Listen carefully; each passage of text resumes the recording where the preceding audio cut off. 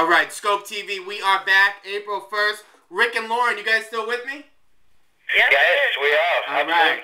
Now, the Raven Drum Foundation, I know Lauren keeps bringing it up, is just an incredible cause. Please explain to my listeners how, obviously, Rick's experience brought that on, and how my listeners can help and get involved. Well, anyone who's interested in finding out more information about Raven Drum can go to the website, of course, ravendrumfoundation.org. And we have things called a Friend Circle Challenge, and where people can get together in their community and have an event and raise money for the cause. And what we're doing is really providing support for people in crisis. Right now we're focusing on veterans and their families. And we provide healing experiences through the drum and through other alternative healing modalities so that people can address the levels of stress that they have. And, of course, some of these veterans are facing very severe stress called, combat stress or post-traumatic stress. And we work in collaboration with psychotherapists and psychiatrists that also are supporting them. And we give them a different way to approach their feelings and through their body and through their spiritual relationship by bringing the drums in. And it's so powerful and beautiful, and you don't even need a lot of words, which is wonderful. Because the music, as everyone knows, as music lovers, the music takes you to another place automatically. You don't even really need words to do it. So if you would like to get involved, we'd love to hear from you. And we do things around the country, and not just in California, although California is our primary place. We do venture out and do some things. We'll be in Connecticut in May, and we've been down to Texas and down to Mexico and also in England. And so we're looking forward to moving this around. And what was that URL again? What was that website again, Lauren? ravendrumfoundation.org. ravendrumfoundation.org, everyone. Go check that out. Google it. Check it out. Now, the two of you have both been absolutely inspirational on how you've overcome tragedy in your own lives. Can you offer some advice for those going through these very tough times, through this global financial crisis that we're having? Maybe some words of wisdom, some things that you've learned. Well, that's a really good question. We're just sort of taking stock of things we've got out there and really making sure that we're not spending things that we needn't be spending. And just really, I guess, taking stock of your emotions. It's good to ask yourself questions like, do I really need it? Do I really need something? If it's a real need, then obviously it's good to make that choice. But if it's just something on a whim, then maybe it's not necessarily the wisest way to go. And surrounding yourself with family. I think we're looking at our life and going, and starting to look at the fragility of everything, because nothing is permanent. And no matter how much wealth or fame or anything else you have, success in your work,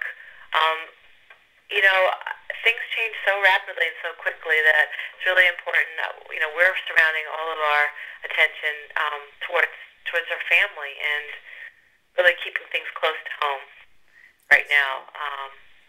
And we're inviting more people over to our house and hosting things here instead of going out and doing things, because we're appreciating our life. I think that's what we need to do.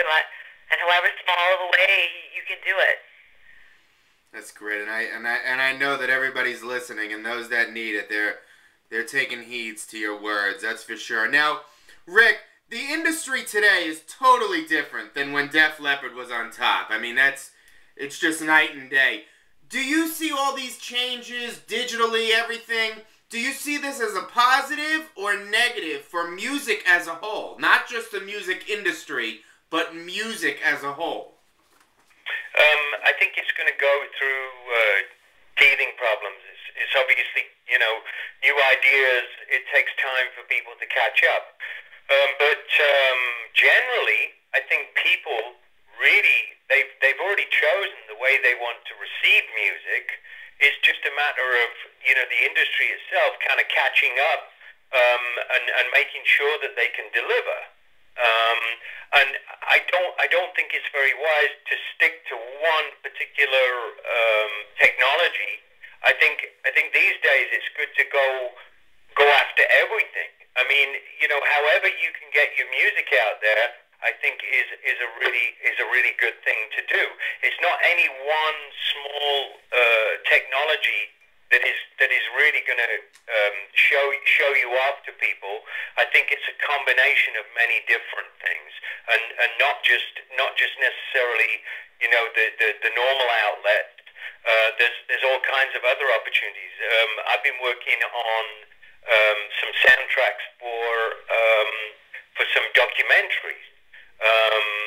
And that's a complete departure for me. But it's music, and I really enjoy the challenge of putting music to moving pictures.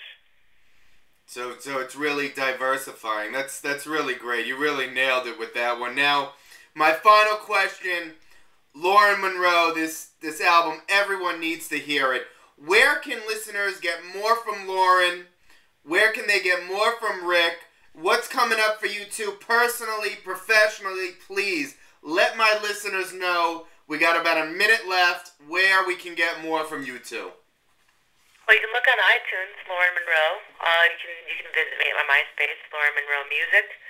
Of course, DefLeppard.com shows all of his tour dates, where Rick and the guys will be, what they're doing, and RavenDrumFoundation.org will also list the events that we're hosting and where we'll be drumming, so you can come and visit. And then there's LaurenMonroe.com, of course. Yes, of course. We'd love to see you there. Will Lauren be opening up for Def Leppard? No. Okay.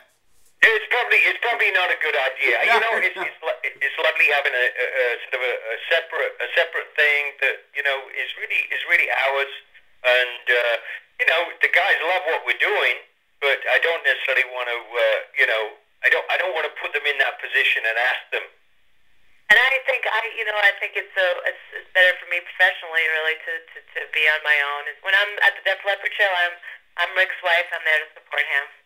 Can I be honest? I really think that you guys are forming your own lane with Lauren's stuff. So, I was kind of kidding, kind of being facetious. So, just having a little fun with you guys. It sounds terrifying to me to open up for Def Leppard. Yeah, no, I was just kind of having fun with you. But, Skope TV, April 1st, Rick Allen and Lauren, please say goodbye to the Skope listeners at home. Thank you very much. Thank you. And we will be back with you all very soon.